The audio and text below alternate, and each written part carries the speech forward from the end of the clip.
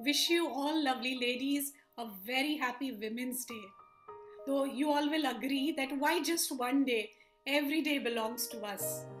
Because the world would come to a standstill without women. Namaskar, I am Prakriti Prasad, a mother of two super loving kids, wife of an amazing human being, a former journalist turned columnist, and now a parenting coach, author, and a wellness mentor.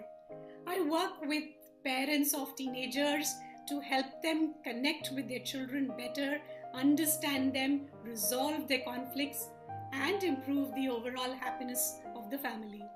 So basically, I am on a mission to help create a happier family environment where there is greater love, warmth, understanding, and forgiveness.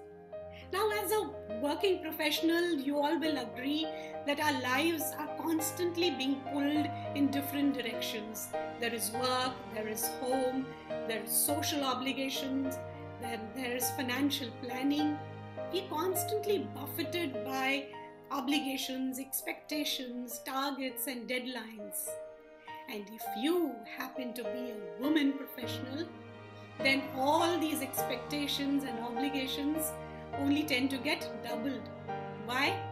Because it's the job of the mother or the women of the family to ensure that there is food on the dining table, that the house has been cleaned, that the children have done their homework or they're disciplined.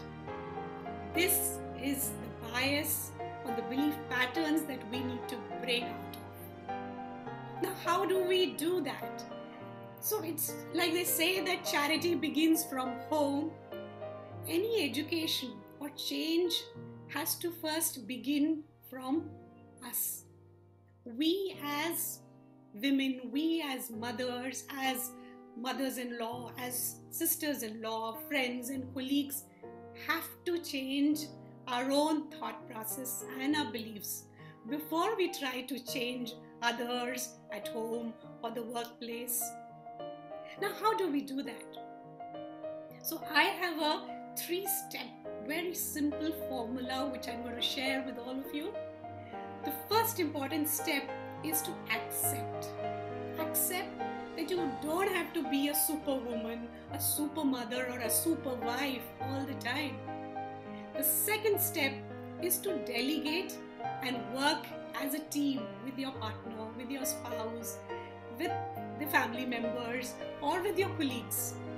And the third important step is to nurture yourself first before you nurture your family, your organization, or the universe at large.